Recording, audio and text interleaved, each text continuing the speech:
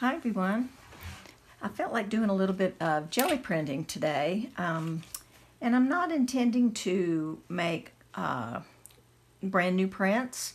I just want to take some pages that I have like these where I had rolled off my brayer on previous jelly printing sessions, and I ended up with a little stack of these, and I thought I'd like to add more to these so that I can make these into nice prints to use. And so I just wanted to go through and show you what I have here that I may be working on. And also had some from an even older jelly printing session. These were on little book pages, and just cleaning off the brayer. But I hung on to these because I know that you can layer onto these and make something that looks pretty cool. So I just wanted to show you, give you an idea of what those look like. I'm also going to be probably stamping and adding in some things to this book, which is, my book of unwasted paint, composition book of unwasted paint. And it's just, where I add little bits and pieces. I mean, this book is almost filled. I've just got, literally 2 or 3 pages left here at the back. But it's pretty much filled with stuff. Here's another example of rolling off the brayer and then stenciling on top of that when I had leftover paint. So I just throw a bunch of leftover paint into this book a lot. I still do. I've been working in this for quite some time, several years. And you just throw my leftover paint in there, and then I come back and stencil and doodle and stuff, and so then the pages end up looking like something more than what they started out as. So you can see that some of these are not finished, some of these are more finished than others.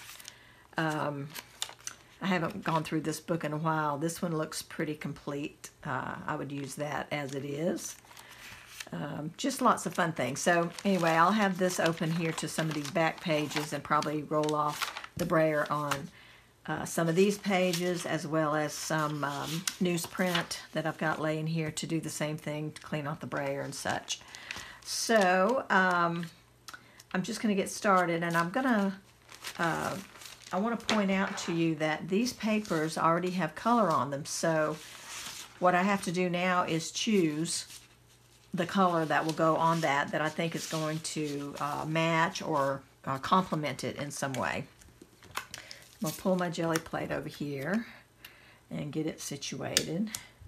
Okay, so I wanted to show you, for instance, this page has mostly teal and some purple, and there's a little bit of like a army green color over there too. So this is an idea for you. If you're not sure about choosing colors that will work together well, take your color wheel and see, I can lay this here and I can see that there's teal and purples, which are very complementary to one another, and the green. They all complement each other. They're all on the same side next to each other on the color wheel. So what I'm going to want to do is put something on that is going to contrast. And I could use some of the same colors in darker shades or lighter shades. That also works. But when you want to make a pop of color, then you want to add a little bit of something contrasting. So as I go through here and work on these prints, I'm probably not going to talk through this, but I just wanted you to be aware of how you can do this. I may use my color wheel at some point. I may not. I've done this enough that I kind of have an idea of what works well, and so you may not see me bring in the color wheel to look at it. But I want you to know that you can do that. If you're not yet comfortable with choosing colors to work on, say, a page like this, you can do that, and you can add little bits of color. I'm also not going to be, let me say, I don't plan to use any stencils. I'm going to just be using some other mark making tools, and I may not even cover like the whole page. I may put some paint down and put some marks in it and just pick up partial page just to add to these. So I just wanted you to be aware that you can do that too. You don't always have to have a stencil. You don't always have to do a full print of anything. So I just thought I'd bring you guys along and let you see what I was doing.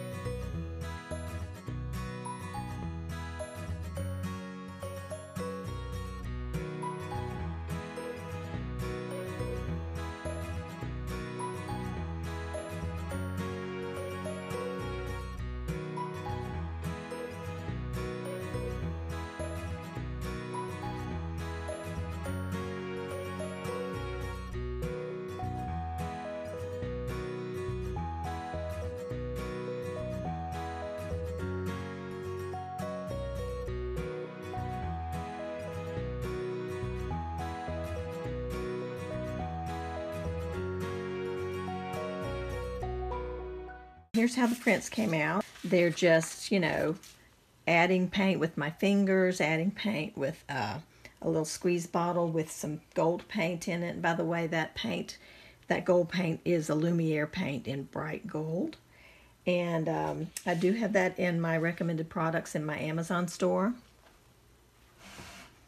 So you can go and check that out if you're interested in that. And also those little squeezy bottles that I use for that paint are also there. I just love how these turned out. They look so completely different from the original pages, as you can see. And if you want to jump back and look at the beginning of the video, you can kind of do a comparison because they look totally different. These are not necessarily finished. Some parts of them could be finished. I don't intend to use these as full sheet art for anything. I intend to tear these up and use these in collage. So they can use a little bit of doodling or maybe some stenciling added, and they will again be transformed. But some of them may be used just exactly as they are. If I find a color on one of them that I need for a particular project, I'll tear out, you know, a corner or the center or whatever to get the color or whatever that I might be looking for a particular project. So those are the ones that I created on the sheets that I had brayered previously. Okay, these are the little book pages, and you guys saw me working on these. There's some more of that gold paint. I love how these look. They're just so, they're not meant to look like anything in particular, and they're just so cool in the way that they abstractly look, you know. I really love how they look.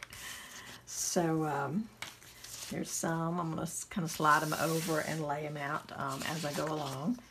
And these, just like the others, can still use a little bit more. This one, to me, obviously needs a little bit more work done on it. And then these are the ones that I had dipped in that poured out, excuse me, poured out paint, white paint. And I think these look really cool too.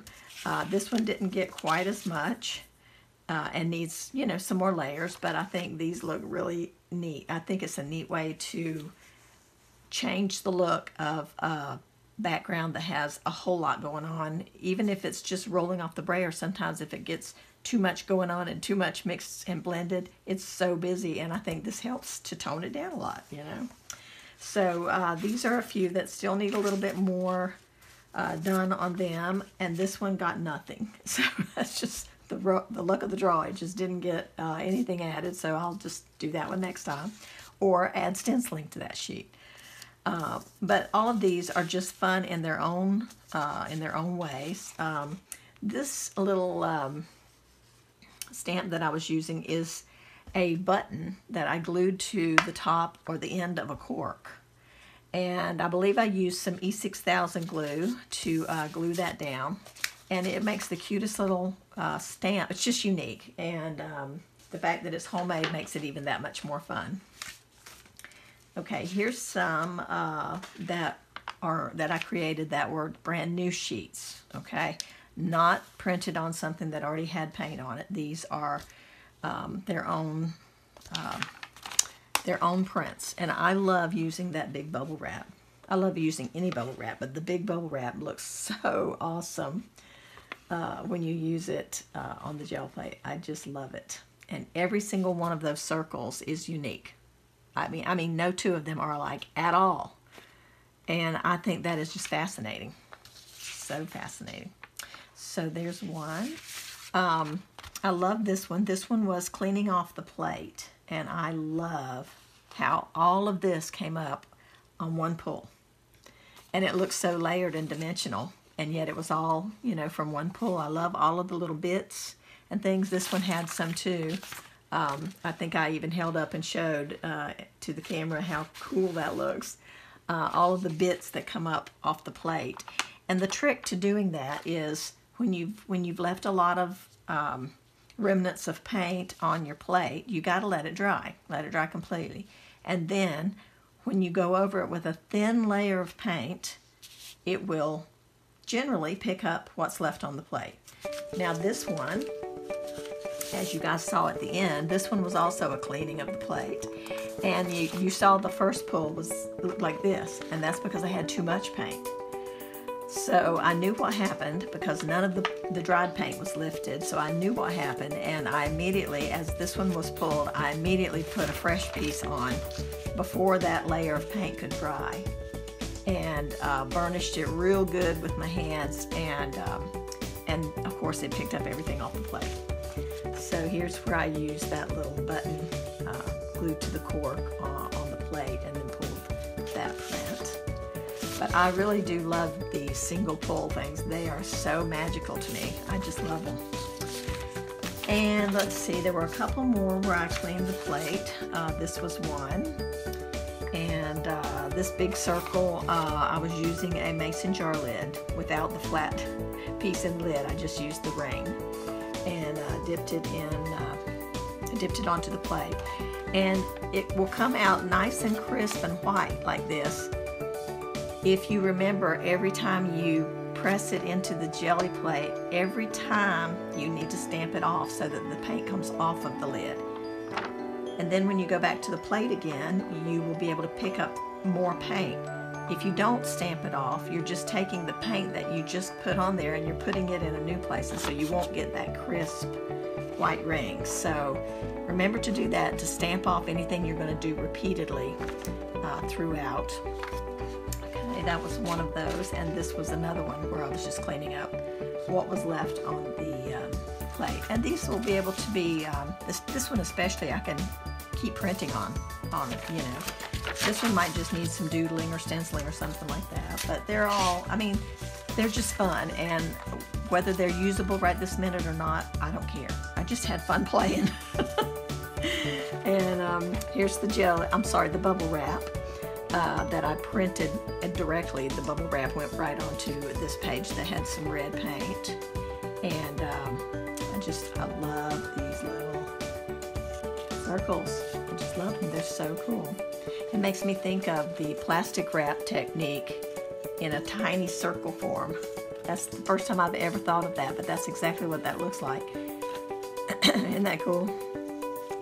So anyway, that's how these all turned out, and I'm very happy with all the color and all the yumminess of them all, and they will continue to evolve. If I do some doodling or stenciling, they'll continue to evolve and look completely different from the way they even look now. So I hope you guys enjoyed this, and we will see you again in the next video. Take care, everyone, and stay safe. Talk to you later. Bye-bye.